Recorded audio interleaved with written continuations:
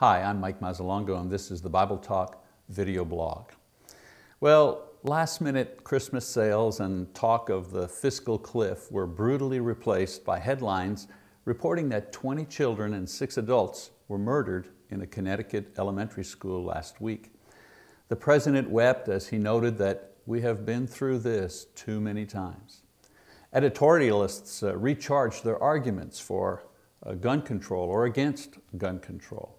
And there was the anguished search for reasons why someone could do such a thing and the usual dissecting of the protagonist's background to find clues that might explain this rampage against innocent children. The investigation into the incident has just begun, but already an eerily familiar profile emerges. Like the Columbine and other mass killers, Adam Lanza was a loner, angry, disturbed, and had access to guns. The one significant difference was the fact that he chose to kill children, which raised the stakes in shock value related to these types of crimes.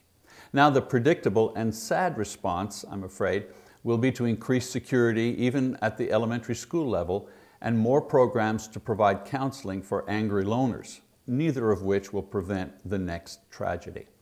A review of their lives has shown that the one emotion that all these killers share is despair.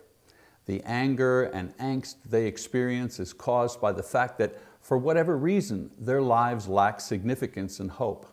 They kill as a way of creating a gruesome reason for their short and painful existence. Society in general may think us foolish, but we as Christians know that only the gospel of Jesus Christ can heal a broken heart and give meaningful hope for one who sees no future for himself. Had Adam Lanza known the true meaning of this season, he wouldn't have become its shooter. I'm Mike Mazzalongo and this is the Bible Talk video blog. See you next time.